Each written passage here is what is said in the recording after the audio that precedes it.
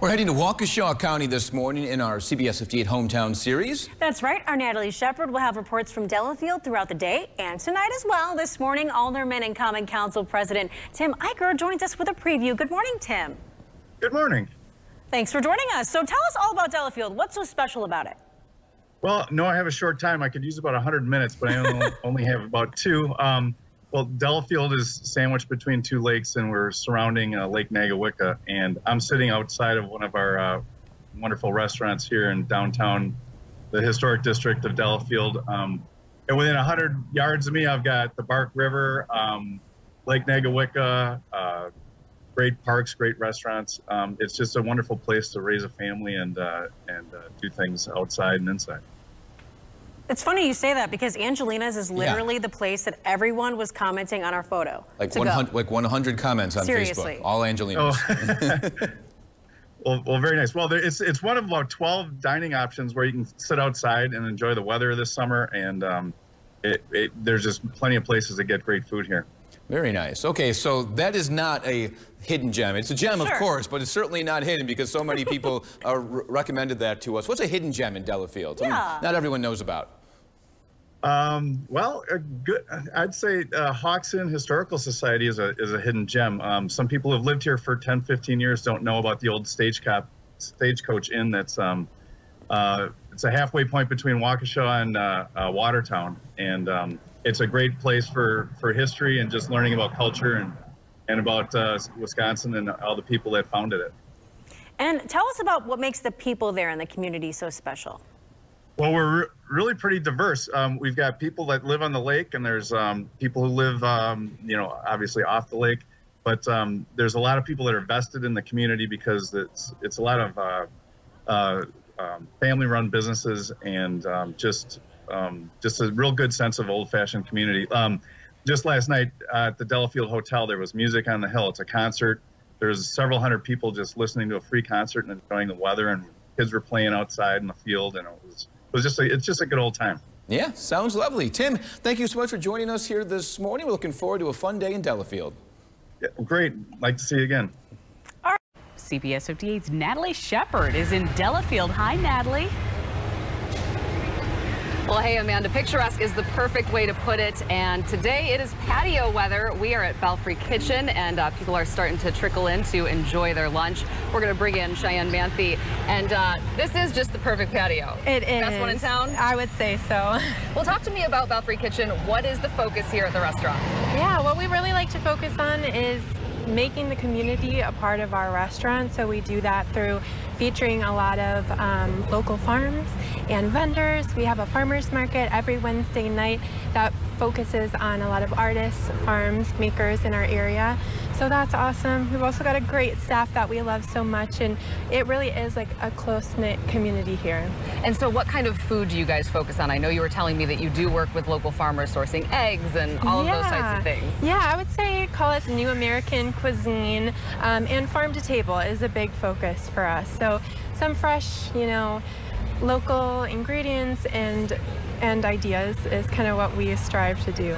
Okay, well, the name Belfrē, so I'm assuming that it's part of the building. Talk to me a little bit about this building. It wasn't always a restaurant. No, this building was built in 1868, and it was a church for the longest time. It has been a couple of things since then, but we occupied it about 6 years ago, and so we've been going strong for 6 years here as a restaurant. All right, best part of Delafield for you? Best part of Delafield?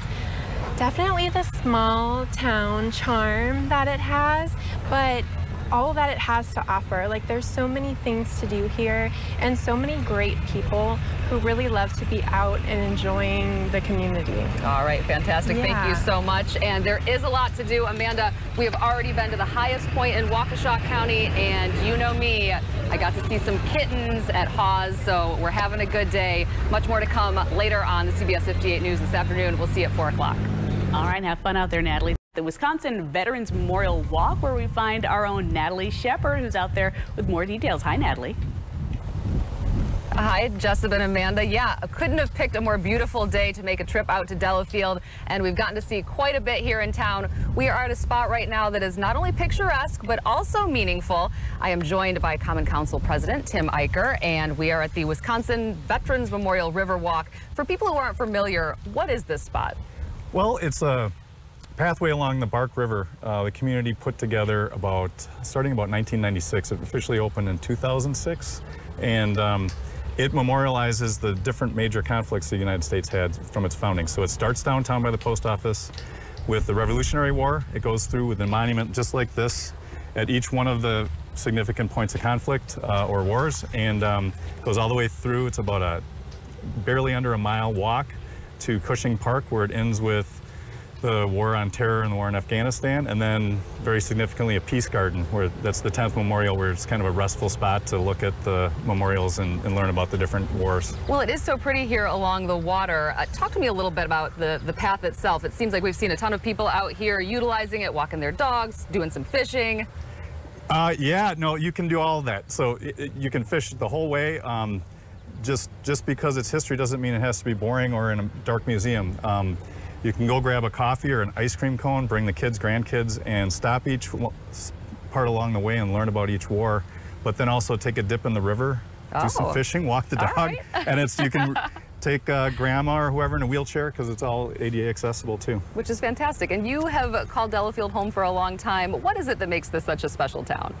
Well, it's really quaint, and it's conveniently located for people who might work downtown but want to get away from it all and enjoy lakes and just nature in general, because we've got all year-round outdoor fun. All right, well, fantastic, Tim. Thank you very much. And we're still enjoying our day here in Delafield. We have one more stop, Jessup and Amanda, and we're going to bring that to you coming up at 4:30. We'll see you then. Can't wait. Looks like you're having fun out there. Can't beat the weather, that's for sure. Natalie, thank you. It's at Cushing Memorial Park where we find CBS 58's Natalie Shepard this afternoon. Hey, Nat. Well, hey, Jessup and Amanda. Yeah, when we talked to you at the top of the 4 o'clock hour, we were at the top of the Riverwalk. We have come all the way down to Cushing Memorial Park, and as you can see behind me, lots going on. I'm going to bring in Mary Daniel, who is a Delafield historian, and this looks like a pretty great place to play. It is. Kids have played here for many years. It was put together by volunteers, and it's just a secret little spot in Delafield for kids to play. Well, in this park, almost 9 acres, what is the significance of Cushing Memorial Park to the city of Delafield? It is a park that was dedicated to 3 Cushing brothers who were in the Civil War, William, Alonzo, and Howard. So the city, long time ago, 1915, they put up an obelisk, a granite monument to those brothers, and it was Waukesha County's first state park. And in 1950, it was given to the city of Delafield. Well, so this park itself is very beautiful, a nice shady spot to get outside, but this park also acts as a place to get to other places. It does. It's a connector for neighborhoods to come here, and then for them to either get onto the Veterans Riverwalk or to catch the Cushing Park Road highway that gets them to Lapham Peak. Which is so awesome. It's a connector. Well, you are a historian. You know all about Delafield. What do you think makes this such a great place? Well, this park, it's truly the Bark River. Right now we have people blowing up little rafts going down the Bark River, people taking time to have picnics, and it's just a wonderful, quiet place to come. Beautiful mature trees that are planted a long time ago, and listening to the bark. All right, well, Mary, thank you very much. And guys, we have had a fantastic day here in Delafield. We have a whole wrap coming up of all the places that we have seen and all the things we've done. So that's coming up tonight at 5 and 10. I'm going to send it back to you. I have to take my boys to that park. Looks beautiful. Yeah, really it cool. Looks really great. Sam, today's 58 Hometowns visit nestled in the hills of the Kettle Moraine, and it's part of what's known as Lake Country. Natalie Shepard drops by Delafield.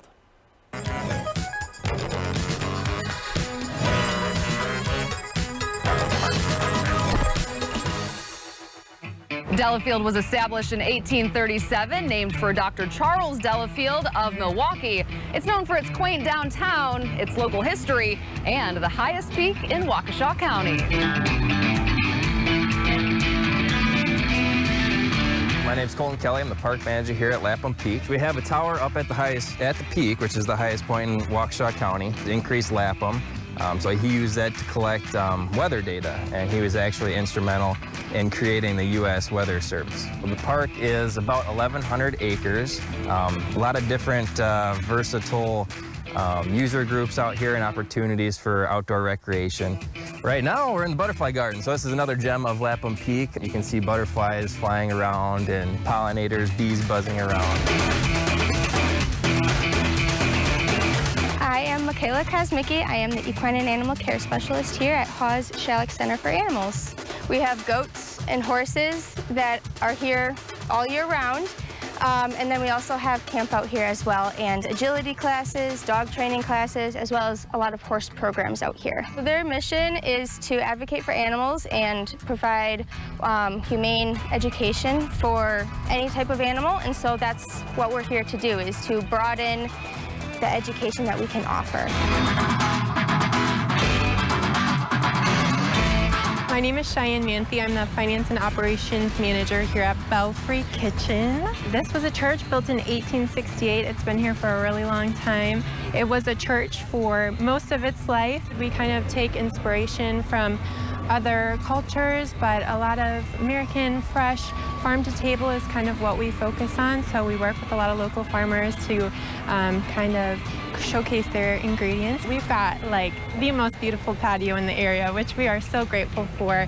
People love to come and be outside, hang out with their family and friends. Delafield is located here along the Bark River, just 25 miles from downtown Milwaukee in the heart of Lake Country, a small town that's worth the trip. And that's a wrap from Delafield.